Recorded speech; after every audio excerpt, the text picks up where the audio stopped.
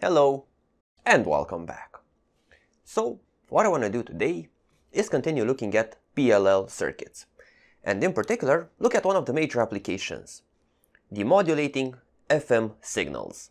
So what I want to do is look at the basic principle behind this, how the PLL demodulator works, and also look at how the basic components of the PLL need to be designed for this specific applications. Finally, I want to build the circuit and test it out. So if you're curious, then keep watching.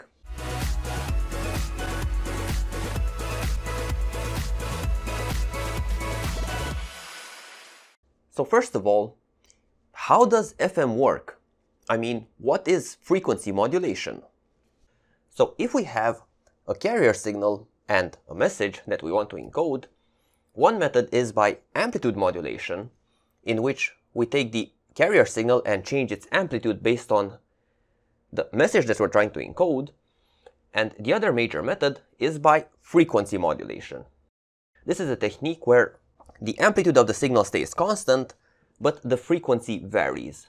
So the center frequency will stay the frequency of our carrier signal, but we will have slight deviations above and below this initial frequency. Hence the term frequency modulation. Now, generating this sort of frequency modulated signal can be easily achieved by using a voltage controlled oscillator, or VCO. Now this is a circuit that I covered in a previous video, so I won't be going into too many details, other than saying that it's not that difficult of a process. So obtaining frequency modulated signals is not so complicated. Now extracting our message from this frequency modulated signal is a completely different story.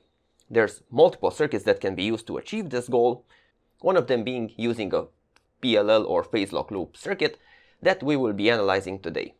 Now, to build the PLL, we need a phase detector, a low-pass filter to filter the output of the phase detector, and a voltage-controlled oscillator, whose output will be driving the phase detector, where it will be compared with our initial input signal. Now, if we remember how the initial frequency modulated signal was created, well, we needed to take our message and drive a voltage-controlled oscillator with it. And if we come back here, the only way to keep the loop stable is if the output frequency of our VCO is the same as our input frequency, and the only way to obtain that is if our driving signal is the same as our initial message. So the output of this PLL circuit will not be the output of the VCO, but rather the signal driving the VCO. So the only way to keep this loop stable is if we have our initial message at a different scale, of course, driving our VCO. So this will be the signal that we will be looking at and the signal that we will be interested in with the PLL. Now, regarding the actual signal that we will be demodulating, normally you don't really work with the initial radio signal, but rather with a different signal. So commonly in a radio, you've got your antenna picking up the signal, you've got a local radio frequency tuner, and you've got a local oscillator. So the two circuits, the tuner and the oscillator, have interlinked frequencies so that when you mix them, you can obtain always a constant frequency, called the intermediate frequency.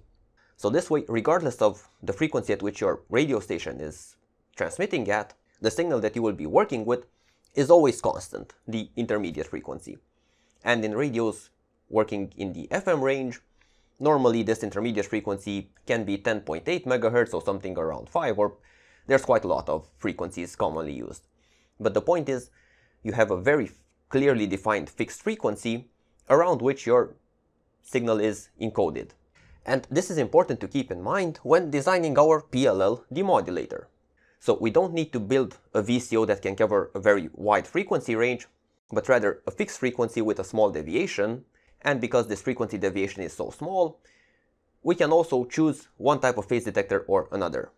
So commonly with FM demodulating PLLs, a type 1 phase detector is used. This is because it's a very simple circuit, so it will have a very fast response. With this PLL, we want to be able to handle signals that have very fast variations. The type 1 detector is also more resistant to noise, so it will ignore any sort of spurious noise far more easily.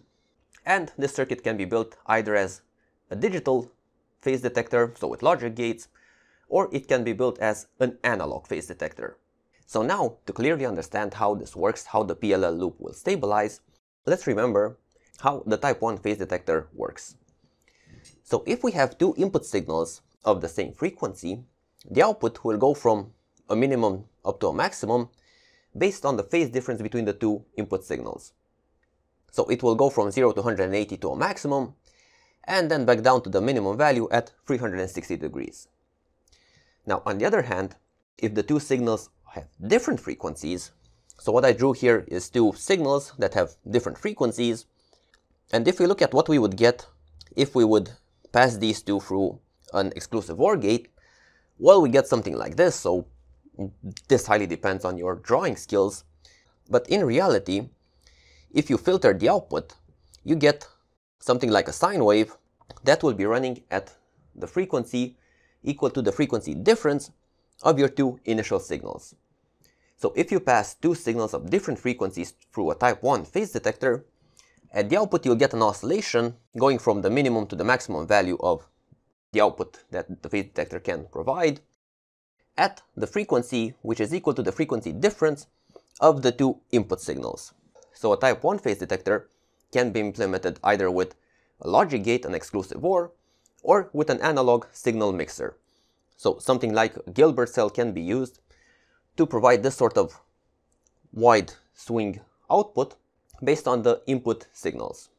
So now if we come back to our PLL, when we first turn it on, we probably have different frequencies on the input, so the output starts to oscillate, but since this oscillation is at the full swing of the phase detector, at some point somewhere, the output signal going into the voltage controlled oscillator will generate a frequency equal to that of the initial frequency. So quite quickly, the PLL will stabilize and it will get into this bit where the two frequencies are equal. And then, if there's any sort of deviation in any of the frequencies, on a very small scale, it will be implemented as a phase deviation, so the voltage output will go either up or down, thus controlling the output frequency of the voltage controlled oscillator. So now, since the phase detector's output will always be varying, it's important to observe that even though our input FM signal and the voltage controlled oscillator's output signal will have the same frequency, they will not have the same phase. So to keep the loop stable, the circuit will never stabilize at 0 or 180, but rather an intermediate value somewhere. And this intermediate value will be constantly changing. So you need to change this to change the frequency of the VCO's output. So now let's see how this circuit actually works on a practical board. Now, regarding this circuit, I'll be working with the CD4046, and I've built the FM demodulator example that's present in the datasheet. So what we have here is the type 1 phase comparator used. On the one side, the input is coming from the external signal, on the other from the VCO. In between the two blocks, we have our low-pass filter. Now, the VCO's oscillating frequency range is controlled by these two components. So if you want to work with different frequencies, there's a graph with which you can set the component values. And the signal that we will be picking up is on pin 10, which is basically the same thing as pin 9. So this is the VCO's input signal. We can more clearly see this in the block diagram, where we can see the VCO input also being buffered by transistor N4 into the demodulated output. So the two signals will be basically the same. Now, coming to the actual circuit, I didn't go with 500 picofarads, but rather 470 because, well, this is a standard value. The input signal is coming through a 470 nanofarad capacitor. I did the B and C connectors, and also a capacitor for local decoupling. So this is the actual circuit. It's very slightly modified from what's in the datasheet.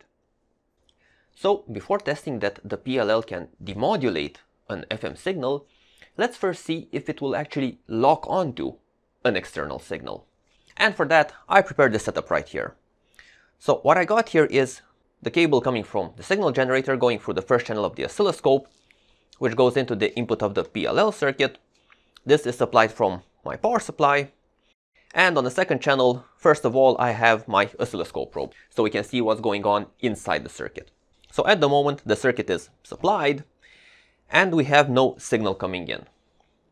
So if we first check the output of the VCO, well, we can see that there's an oscillation going on. Now, if we check what's going on at the output of the phase detector, well, we basically see the same thing. So we see this behavior with the phase detector, that the output is equal to the frequency difference of the two input signals. And the input signals are the VCO's output at 10.4, and the other input is the signal generator at nothing. So 10.4 minus 0 is 10.4 kilohertz. Now, after the low-pass filter, this gets, well, filtered and is turned into a DC level. So now, coming back to the output of the VCO, let's see what happens when we actually turn on the signal generator. And now, to see exactly the locking effect, the signal generator will be set to 10 kilohertz. So one way or another, the PLL has to go from the 10.4 kilohertz at which it's running at as a default value to something else. And when I turn on my signal generator, we can see it in yellow, running at 10 kilohertz. We can see almost instantly that the PLL also locked onto this frequency, so both are running with a constant phase shift and at the same frequency. So the PLL can lock onto an external signal. But how fast did this lock-on actually occur? I mean, we couldn't see it directly, so let's make a different measurement. And for that, I will be connecting the output of the PLL to the second channel, so we can see how the output varies based on when the input signal is applied. So what I did here, I turned on the signal generator and I triggered on this event. And if we look at the output of the PLL, we can see that it goes into an oscillation. So what this is showing us is that the PLL is not locking instantly onto the external signal. We can check using the cursors at what frequency this oscillation is going on and see that it's at around 487 Hz. So the loop in phase lock loop is not a perfect device. It has a limited response time. So based on the elements present in the loop, it has a certain frequency at which it has a unity gain, above which it cannot respond. And we can measure this crossover frequency, like with any loop, by applying a transient input. So in our case, the transient input is the applied frequency, and we can see that our loop starts oscillating at around 500 Hz. So this is the crossover frequency of this particular circuit. Now, the main limiting element that is slowing down the loop is the low-pass filter. So the default schematic that I've been using has a low-pass filter built with a 100 kilo ohm resistor and a 100 nanofarad capacitor, which has a crossover frequency of about 15 Hz. Now, because the rest of the circuit has a lot of gain, the total crossover frequency ends up being at 500 Hz. So one thing that we can try to speed up our phase lock loop is play around with this RC filter. So one thing that we can try is to change the 100 kilo ohm resistor into something smaller. So I changed my resistor to a 1 kilo ohm resistor, and if we retry the experiment, we can see a completely different behavior. So we can see that the phase lock loop has a much faster response. There's still a bit of an oscillation going on, but it's at much higher frequencies. Now, the downside of doing this is that you can end up creating an unstable system. So we can already see that once the input signal was activated, the output went from a relatively flat signal into something quite noisy. So here the input signal is not modulated or anything, it's stable, it's fixed, but yet the output signal seems to be quite noisy. And if we zoom into it, we can see that the output signal is oscillating at a frequency even higher than the input signal. And this is not something you want, of course. You want the output to only vary if the input signal is varying. So that is why a correct dimensioning of the low-pass filter is critical for your PLL to work correctly. And finally, let's look at an actual FM modulated signal. But first I need to put back the old low-pass filter. So what I did is modulate my 10 kHz carrier frequency with an 100 Hz signal and at a 20% modulation index. So the frequency is varying up and down in the range of 20%. And we can see at the output of our PLL, well, we got our 100 Hz signal out. So since this signal is at a lower frequency than the crossover frequency of our PLL loop, which was 480 Hz with the original low-pass filter, the circuit is able to keep up with the varying signal. And if we zoom in a bit, we can almost make out that when our output is high, the input frequency is also higher, so we see that the oscillations are a bit more close together, whereas when the output is low, the oscillations are a bit spread out. So when the input frequency is lowest, then the output is at its lowest value. So our output is correctly following the input frequency. So now, final thing to look at is how the output of the VCO follows the input signal. So right now, my second channel is connected to the output of the VCO, and I changed my encoding frequency to just 1 Hz. So we can see how the offset between our VCO output and our input signal is time dependent. So even though I don't have a clear phase measurement, we can see that the peak of our input signal is not always in the same place relative to the oscillation going with the VCO output. So at some point the peak of our sine wave is on the left side of our rising edge, at some point it's on the right side. So as the input frequency varies, so does the phase difference between the input signal and the VCO output. So this phase difference is needed to produce a different output to set a different frequency with our VCO. So all in all, the PLL circuit that I've built works, and well, it's supposed to work, but it shows that you can use a PLL to demodulate a frequency modulated signal, whether it's an analog signal like with FM encoding, or even with digital signals like frequency skip keying encoding. So all in all, hope you got some useful information out of this. Leave your thoughts in the comments. Thank you for watching. Make sure to subscribe to be up to date with all my latest videos, and see you next time. Bye bye.